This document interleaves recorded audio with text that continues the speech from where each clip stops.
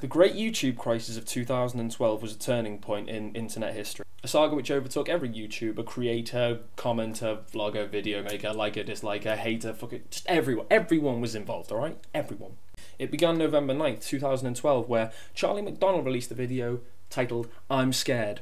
In this video, he stated he was scared he would one day throw a Benjamin Button and end up reverse aging and become too young to YouTube again, thus losing his London house. This led to Michael Aranda, a man who lived in the United States of Canada, to release a video saying that he was actually scared of the complete opposite, that he would continue aging at the same rate till one day he was too old to continue to live in his human form. This was all encapsulated by other top YouTubers throwing their bloody oar in about how age is just a number, a phrase you want to be really careful throwing about. Benjamin Cook, who had bright red hair, then took it upon himself to release a 6-part series about how everyone is a certain age, but ages vary all over the world. In the first part, Dan and Phil of YouTube and BBC Radio 2's Weather Report fame assaulted Benjamin Cook due to his nonchalance on the ageing crisis. Carrie Fletcher of Carrie Fletcher fame never stopped smiling. Reports indicate she actually didn't age and wanted everyone to call her Edward Cullen, but it never caught on, despite the amount of glitter she kept chucking all over herself.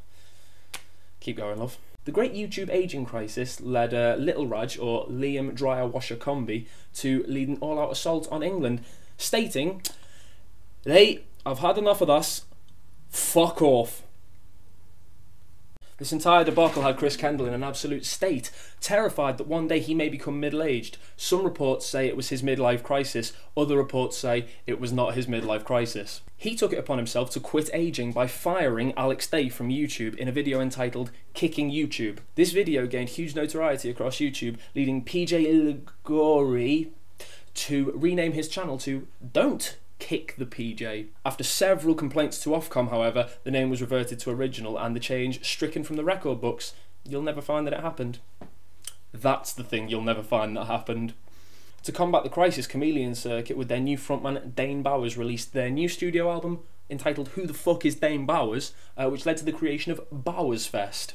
After the hugely successful YouTube gathering, Bowers gave an Aragorn-esque speech in which he revealed that he had the secret to anti-aging. Never again would YouTubers have to worry about aging, losing their dashing good looks, and subsequently their fangirls. The secret, Bowers stated, was subscribing to Mantis Core 2, liking this video, leaving a comment, telling me how much you love this video, or subsequently how little you enjoy this video.